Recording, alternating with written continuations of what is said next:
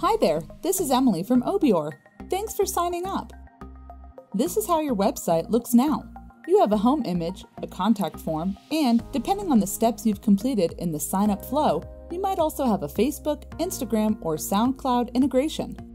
In the next 4 minutes, you'll learn how to easily build out your website. On the left, you'll find the main menu. We'll first explore content. The primary item here is sections. Depending on your theme, this might also be called pages. On the sections page, you can do several things.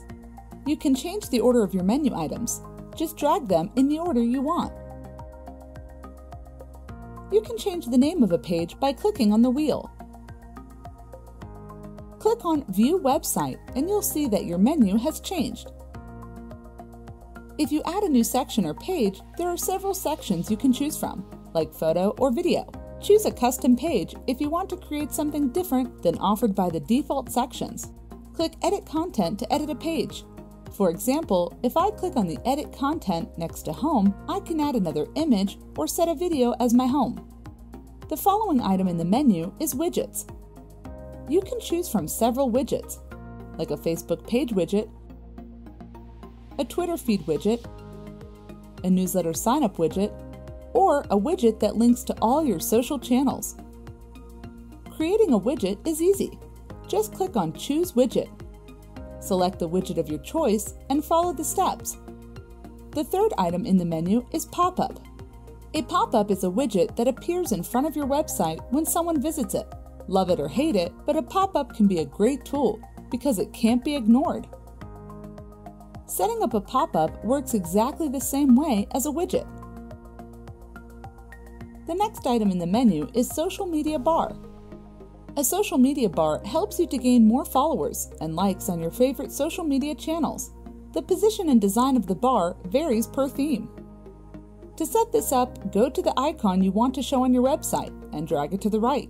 Then enter your username, handle, or URL. The last item in the menu is Action Bar. The Action Bar was designed to set your website visitors into motion. Have them call you to make a reservation, send you an email, like your page on Facebook, or follow you on Spotify. Watch the Action Bar tutorial for detailed instructions on how to set this up. Under Design, you'll find 2 items, Design Editor and Browser Icon.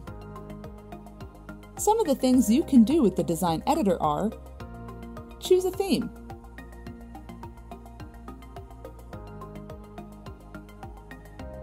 upload your logo,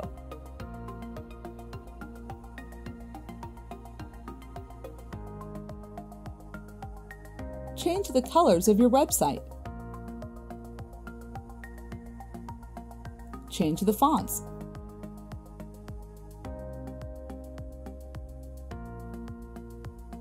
change the font size. Alright, back to the dashboard. Go to Browser Icon to upload that little image that is shown in front of your website title. Go to Settings to do things like purchase a new domain or add a domain you already own. Adjust your search engine optimization settings. Connect to other platforms like Facebook, MailChimp, or Twitter. You've now seen an overview of the main features of Obior. Whenever you have a question, please reach out to us by clicking on the red button in the lower right corner. We're here to help you.